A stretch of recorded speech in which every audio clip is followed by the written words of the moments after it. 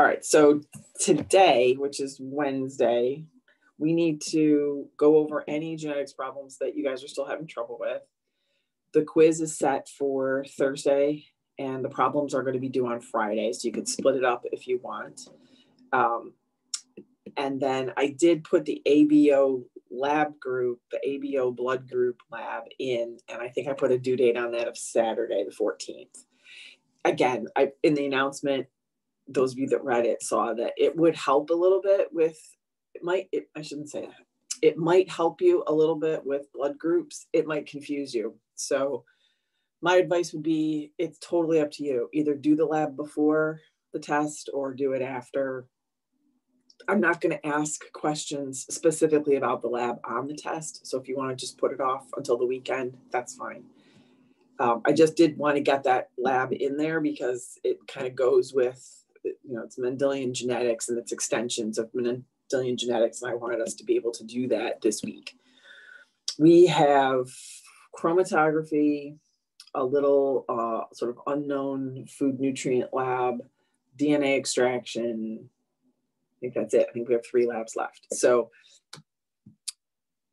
I'm probably going to do DNA extraction for next week. There is not a video, but the directions are super simple. And I'll remind you again, the most important thing is that you put the alcohol in the freezer before you use it. You'll get a great DNA separation. There are no questions to answer for that one. It's just upload a picture of yourself holding your test tube with the DNA in it that you've extracted. I would say onion is good. Strawberry is good. Those are great. Banana, we did banana once in Bio 1. That worked okay. It's easy to smash, but it's so chunky that it's sometimes hard to get a good clean separation. I realize some of you might be allergic to strawberries or onions. Don't use those if you're allergic to them, or just be sure you wear gloves and try not to inhale the fumes. I think you just need 1 or 2 frozen strawberries or fresh. I think you could probably do anything that's pretty easy to, the tissue is pretty easy to smash up, but those are things I know that we've tried and that worked pretty well. Strawberry, banana, onion. And I think you might even, if you're feeling ambitious, you might even, because I believe that the protease, the kit that you make up, the protease, there's a lot of it. There's more than you need. You might even do the inside of your mouth, do cheek cells. So if you go like this, like a fish, and then spit in the tube, you might be able to get DNA from cheek cells. And we do that in genetics, but I don't think the protease is the same. So I would do that as something fun to do later. Any of you that have gotten that particular test for COVID, you'd be an expert at it. But definitely do whatever the fruit or vegetable that's suggested. And again, that's going to be for next week. The ABO blood groups, do them over the weekend, do them sometime as soon as you can. All right. Now, also for chapter 16, there's a great video, the Howard Hughes Medical Institute video. It is, I think I just put the link there. I don't think I can actually copy the whole video. So you'll have to go to YouTube and actually find that video. But I wanted you to see the person who was talking and see if you go to HHMI, Howard Hughes Medical Institute, videos on DNA, you'll see the history of DNA, or the story of DNA. So I put that on there, but I'm telling you right now, that link doesn't actually work. It just shows you the person and a little bit about like where to find it on YouTube, so you know what you're looking for. And yes, of course, Angelina wants to know about pedigree. She's having trouble with the homework genetics problems too, and can we review problem 4? Sure. So I'm looking for where you need a pedigree, Angelina. I don't see it. The pedigree that I see is on number 4. Is that what you asked? Sorry.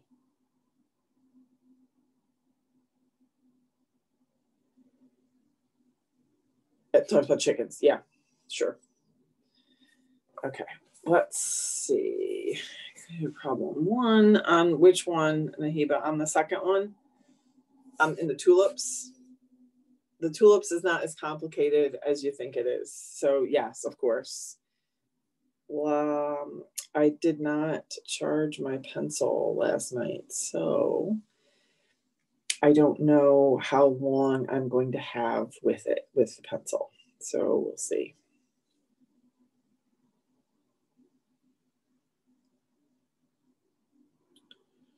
Where are my, oh, why is this all different today?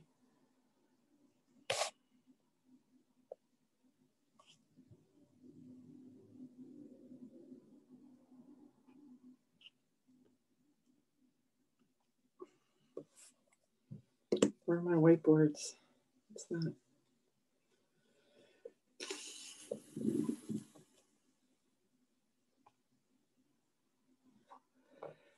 Okay.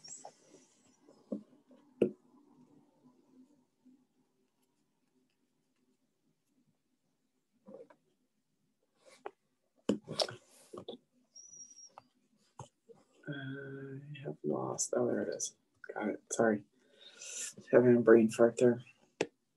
All right, so let's start with the tulip problem because that seems to be, people have had a couple questions about that one. So it just wasn't typed very well.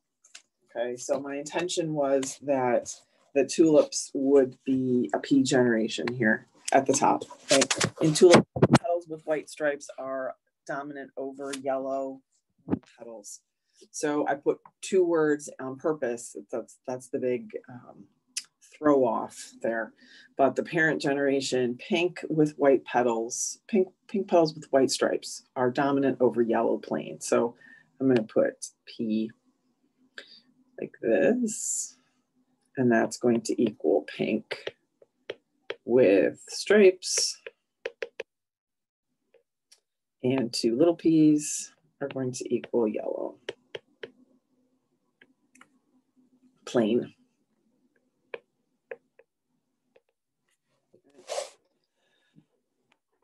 A tulip with pink petals is crossed with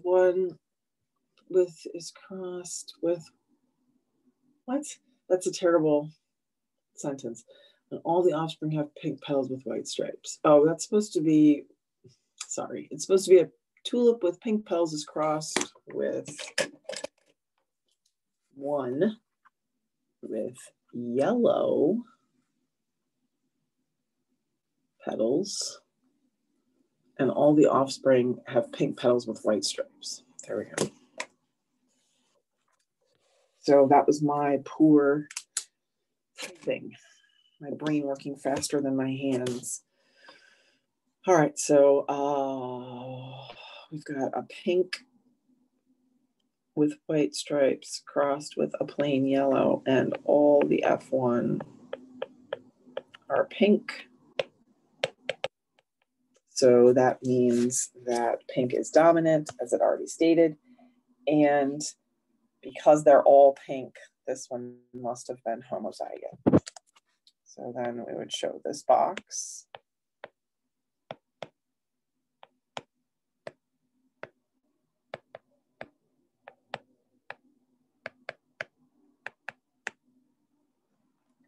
Assign a letter of the alphabet to each allele and draw the Punnett square. Describe the cross above. Check and check. If these tulips are allowed to self-fertilize, what do you predict the offspring will look like? Complete a second Punnett square to support your answer. So basically the question's asking you then, what would happen if we had self-fertilization? So we always write it like this, an F1 crossed with an F1, but because they're flowers, because they're plants, and they have both male and female parts, they have pollen and ovules, they can fertilize themselves unless you put little cheesecloth bags over them and prevent that. Excuse me. So the genotypes we already know from the F1 are all this. They're all heterozygous. So we would have big P, little p crossed with big P, little p.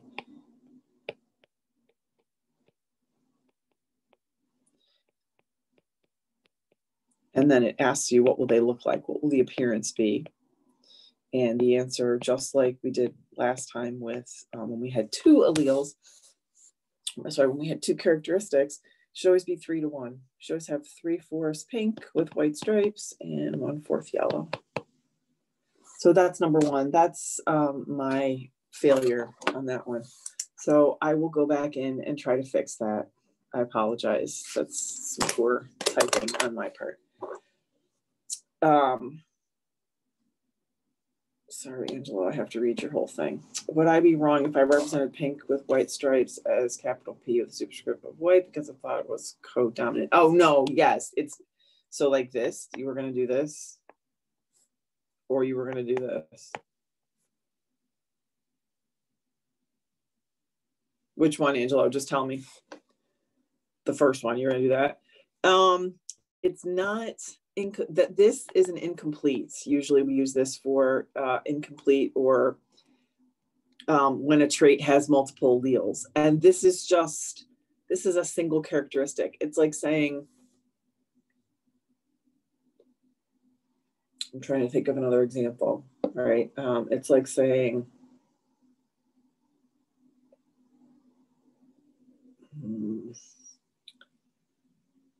and the stripes, that isn't even really true. The stripes are caused by a virus, but whatever. So this is, think about like petunias. I happen to have some that aren't quite dead yet, right? And they are white with a purple stripe. That's different than being light purple, right? So pink with stripes, that's a single characteristic. They're not light pink, right? So if they were light pink, like a blend of pink and white, then that would definitely be incomplete. The incomplete problem on this set was the frogs, but I can give you another one, a vampire problem with fangs. Yes, I wouldn't do this, especially on the quiz, because this will flag to me that you're trying to use two different letters for the same trait or characteristic. I would stick with, if it's a monohybrid cross, just with a single letter. If you want to do this, it would have to be like that. Right, and then your other characteristic would have to be, I don't know what you would have done for that one. Big C. When usually when you superscript like that, then you keep. Did you? Let me ask you this, Angelo. Did you do it this way? Yeah, I did like If you did. Oh, sorry. No, go ahead. I also did like another superscript for the other trait because like I thought the problem as you're crossing like a pink with stripes and like just like pink with like plain petals. Oh, right. I see what you mean. Yeah, no, just don't do that. Okay. It wasn't meant to be that hard, right? All right. Thank you. It was bad English, bad text, bad typing. That's what happens when I do things late at night. Yeah, for me, that's like after 8:30, right? It gets all fuzzy. Okay, and then the chickens. Angelina wants to know about the chickens. That's probably not written very well either, because I think I wrote that on the fly as well. So let's let's take a look at these chickens. In chickens, a multi-feathered allele is present. A multi-feathered tail is present in some birds. It is caused by a recessive allele on the X chromosome. A rooster has this trait. Neither of his parents nor his grandparents have the disease or trait. What are the genotypes of the parents, the grandparents, and the rooster? Please draw a pedigree to indicate how the disease was inherited by the rooster. Okay, so let's start with this rooster. So it's asking you, right, it's both a sex-linked trait. This number 4 is both a sex-linked trait and a pedigree problem, right? Tells you specifically that it is caused by a recessive allele on the X. So I'm going to indicate, I'll make it X little m for the trait because it's a multi-feathered tail, right? Or you could do, that's what I'm going to choose, right? So this chicken, right, the male chicken, the rooster would be XY. A female rooster in this case would be XX. Rooster has this trait. Neither of his parents nor his grandparents have the trait. What are the genotypes of the parents, grandparents, and the rooster? Okay, so in pedigree problems, you always work backwards. So we start with what we know. We know this rooster has the characteristic. So we're going to color him in. And above him, we're going to put, I don't think I gave enough space there, sorry. Let me try again. because we have to do his parents and his grandparents. So here's our rooster, and he has the trait, right? That's why he's colored in, right? Because he has the disease or the trait. He needed rooster parents, so a rooster and a hen here, and neither his parents or his grandparents. So I'm going to follow the grandparents on this side, this, and we're going to put these grandparents over here like this. And we don't know if he had other siblings, right? But if he had other siblings, they'd be out here coming off this bar from these two, this particular mating. We're just going to stick with this little rooster. Okay, so how did he get the disease then? If his dad is blank, he doesn't have the disease. His rooster dad does not have the characteristic. He can only inherit Y from his dad, from his rooster dad. That's where that Y comes from. He got his X from his mother, from his hen mother. And so she does not have the multi-feathered tail. We were told it's a recessive trait. So the only way his mom could be colored in or have the multi-feathered tail is if she had two copies. So she must be a carrier. So people indicate that as a dot. I was always taught to indicate it as like a half color and like this, but you can do whatever you want. I think the dot was just easier to put in textbooks a long time ago. Anyway, so mama has a normal X and then she has the mutated X for the multi-feathered tail. So these grandparents, we don't know, but clearly we know his grandfather on this side must be normal. And this, remember, sex-linked traits are passed through the female. So we know that she must look normal. She has at least one copy of the good X. We don't know what her other genotype might be. And still, because neither of the grandparents express the trait, so this grandfather, he is normal. And this grandmother then must have passed the trait on, but she doesn't show the trait, so she too must be a carrier. So she's going to be X plus little m.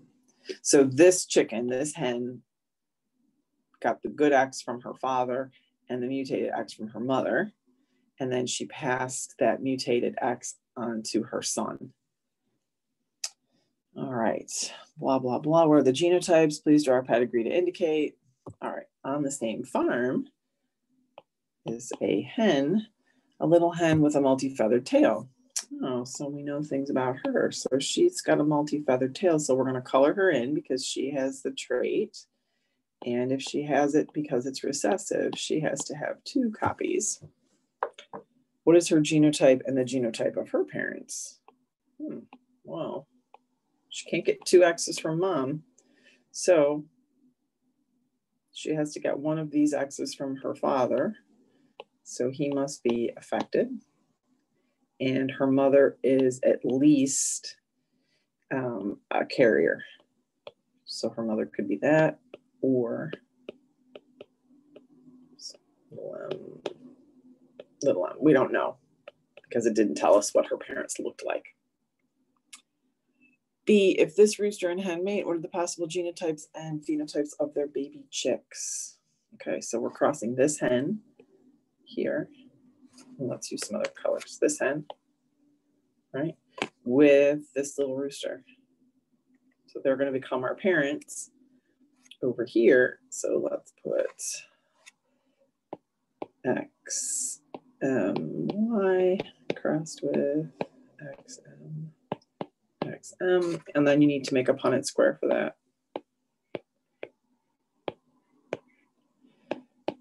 And fill it in and then tell me what the possibilities are.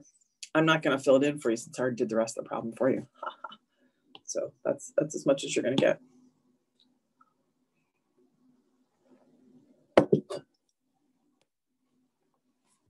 Other questions? You're welcome, Angelina. Other questions either about these problems or other problems that you encountered somewhere, wherever you went to look for answers on the internet, in your textbook, in mastering. Guess we're good there. Yes, no, maybe so. Can we go over how to set up number 5? It's a blood type problem, right? So I'll help you set it up, but I'm not going to give you the whole problem because these are extra credit. You're supposed to be figuring them out on your own. All right, it has been determined that rabbits have multiple blood types. Let's see how well I wrote this one. Pink, blue, and yellow. And notice I gave you the symbols. So I made pink a capital P and blue a capital B. So that means they're codominant. And yellow is 2 little y's. So that tells you already it's just like a blood type problem. You can think of this as A, B, and O. All right, so let's not do that. Let's do this.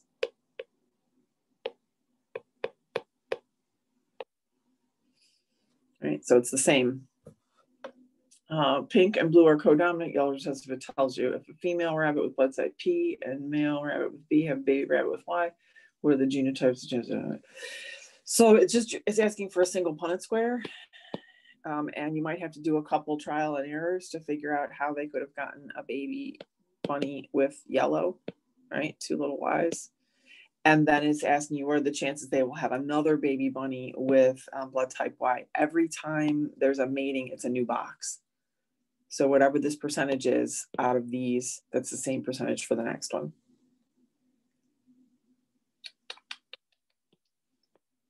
Thank you. You're welcome. Trying to look real fast at the quiz problems that I put on there and seeing if any of them are, I don't know what I did with the other one.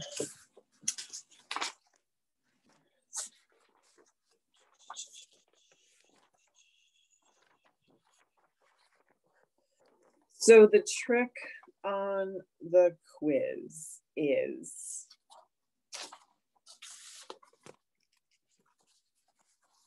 that has the problems on it. In the directions, when you guys make these go away. How do I get back to me? Stop sharing. There we go. The trick on the quiz problems is there, and it will tell you this in the directions, but I'm going to tell you again because some people watch these videos, some people don't, some people read the announcements carefully, some people don't. So I'm trying to give everybody the same set of directions.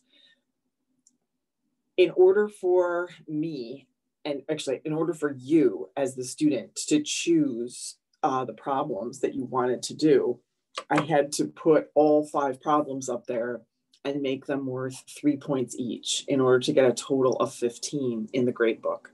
I am only going to grade 3 of the problems. You have to choose, and they are actually worth 5 each. 3, so 5, 10, 15.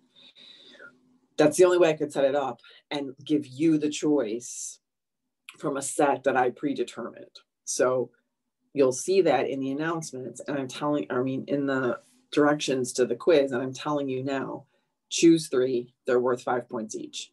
They're worth 5. You get partial credit for each part of the problem that you do correctly. So if you identify the parents correctly, that's a point. If you do the Punnett square correctly, that's a point. Sometimes 2 points, depending if it's a monohybrid or dihybrid cross.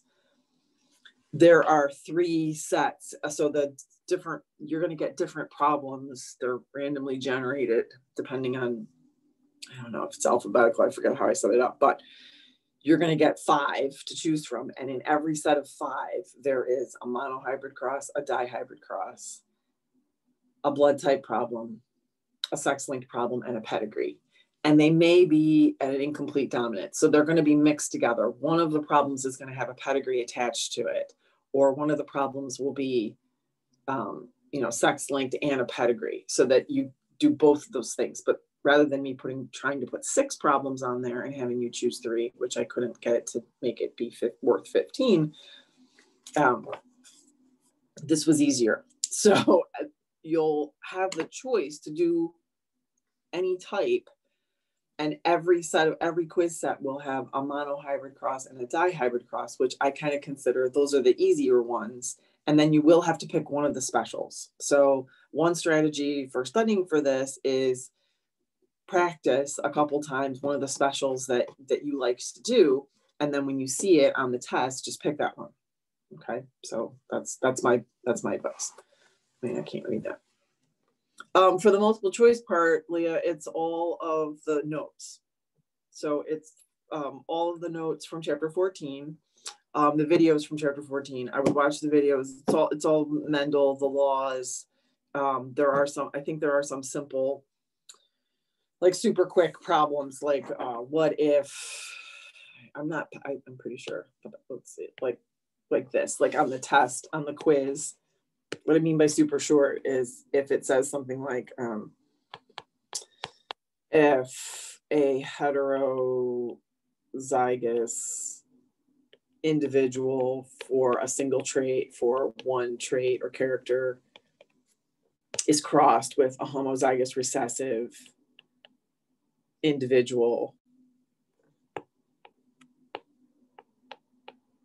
I know this, I'm not writing this very well, but then what will be the percentage of phenotypes in the offspring that are dominant and recessive? And essentially you could just pick any trait and do this, and then be able, like off to the side, and be able to say, oh, she's asking me, it's going to be 50-50, and then pick that from the choices, right? So there might be a few like super simple monohybrid crosses on there. But the rest of it is just, remember, not the probability, the math part of the probability, but all the rest of the stuff about how Mendel did his experiments, all the stuff that's in the videos from this chapter.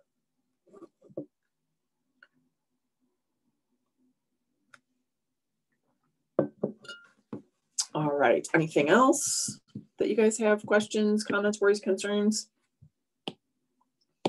It's short, I think, Leah. I think it's only 20-25 because of the problems are kind of the main part of it. So I think it's kind of short, but I'm not sure.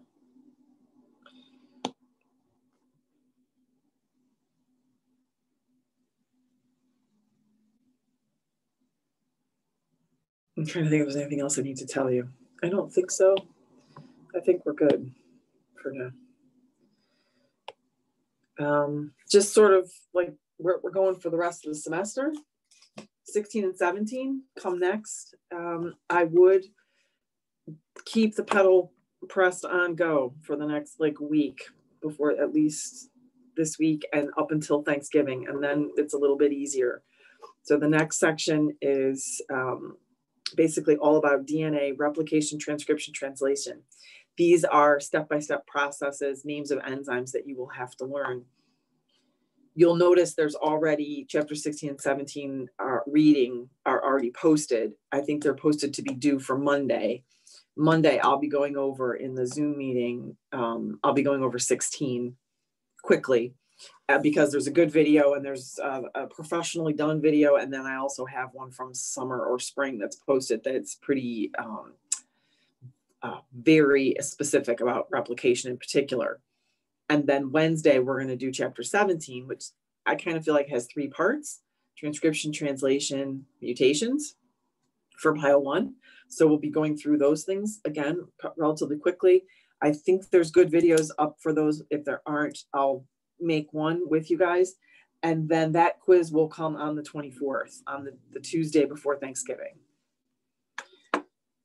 I will not assign a lab for the Friday after Thanksgiving.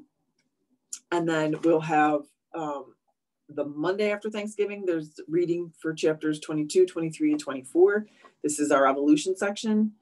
I'm shortening it a little bit. Usually I kind of go on and longer about it, but it's virtual, so it's a little bit different. Then quiz 6 is set for, and that's not you, sorry, that's microbiology. Then that quiz, which for you guys will be quiz 7, is set for December 8th. And then we have chapters 25, 27, and 29, which that quiz will be on the 15th. And then remember, our lab final will be on the 18th. And then that'll be a semester. So we're getting down to the toward the end. I do not have anything posted in mastering for, I don't think, for chapters 14 and 15. I'll see. I might put some things up there for 16 and 17. I think I'd rather you focus on the notes that I've provided as well as the videos, because it's a little bit less than what's in your book. And same for 22, 23, 24. I don't think I'm going to post a lot more mastering assignments, a lot more mastering homework assignments, maybe one or two, but not as many, not nearly as intense as we had at the beginning. So we're going to ease up on the mastering a little bit, but focus more on what's on the videos and what's in the note outlines. And then we just have a few more labs to do, and then we'll call it a semester.